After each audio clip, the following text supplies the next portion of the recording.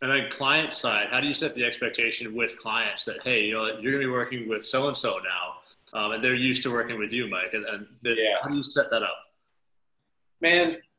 Well, first off, there's no good way to do that, right? Like you can be smooth about it, but at the end of the day, it's not you.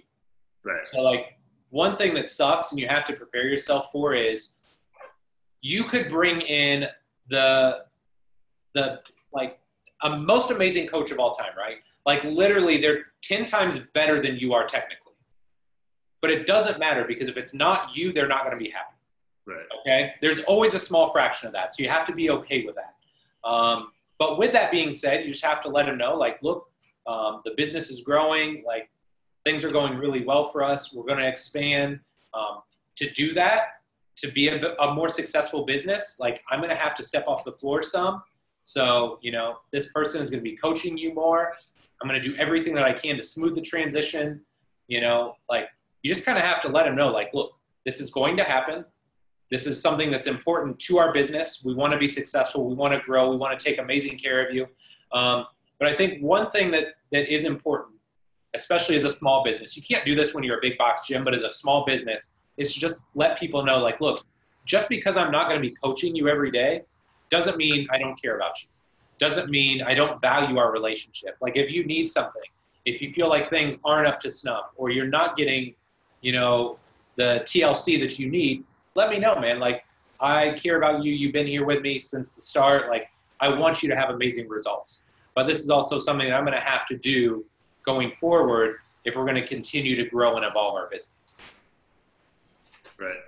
I think if I could just interject something. Yeah. I think you kind of get the client used to them by having somebody else coach an exercise.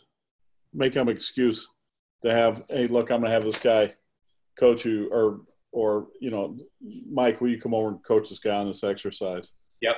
And they kind of get used to that a little bit. And so I know, in my situation, they'll ask me, can you watch this deadlift or something? And, I've been around enough that people, are okay with that. Yeah. I may not be their everyday coach or something, but they're okay listening to me. Yep. On something because you've kind of, I don't know how to say this right. Help me out here, Mike. Well, you kind of give them license. You're giving that coach a license to to coach, and I know when I was coaching weightlifters, I always liked somebody else to coach them as often as I could.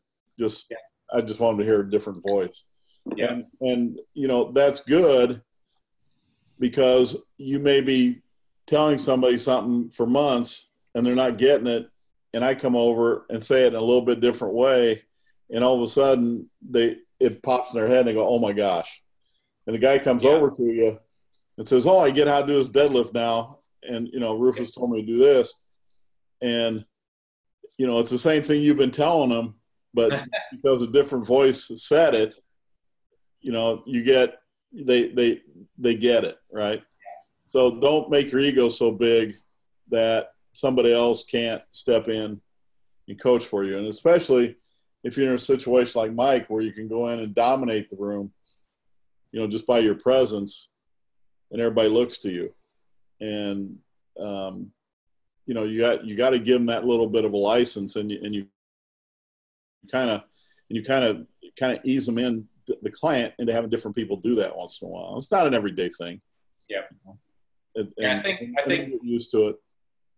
I think the smoother you can make the transition, the better, right? So if it's like one day you're their coach and the next day somebody else is coaching them, it's abrupt, right? Like, you wouldn't like that either, right? So it's like, for example, I think I can say this safely, like, Jay is going to leave. Like, Jay's wife got a job in another city, so we know Jay is not going to be here.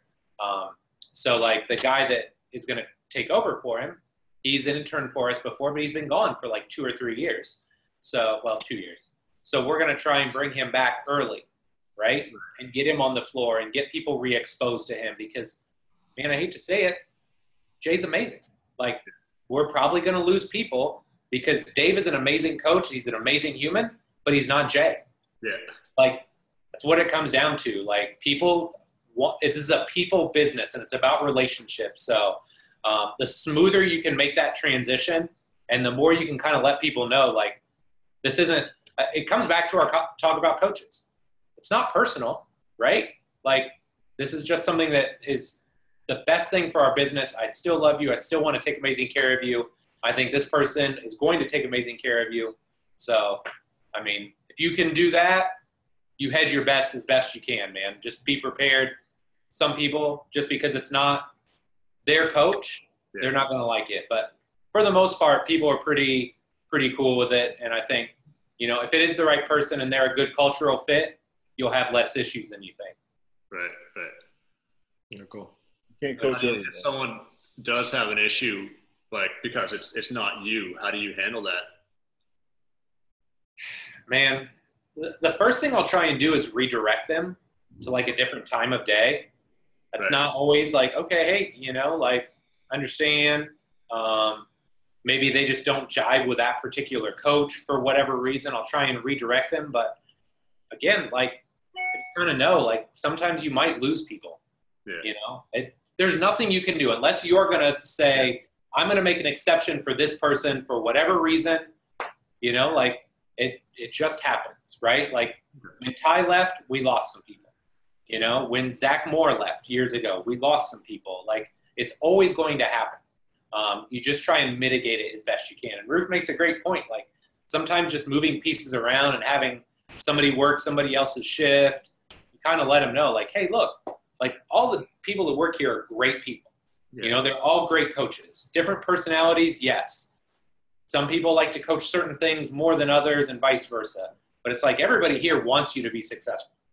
So if you can expose them to different people on your staff, they just kind of know, like, look, this is the right thing. And some people, if it's just, hey, look, that's my coach. If it's not him, then it's nobody.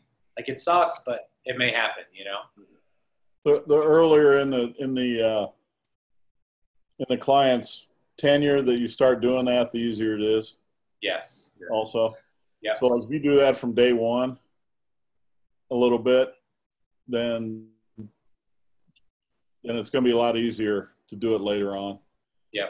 You continue doing it a little bit. And that's not to say you don't, that you do it all the time. You just kind of get them used to it. Yeah. Hearing somebody else or. Yeah, you're going to get every couple weeks, couple months. Yeah. Just letting them see a different face, hear a different voice, and just understanding that there's more to your gym than one person, right? Culture. It's a culture of coaching and of a community. And if you can do that, then I think you'll be okay.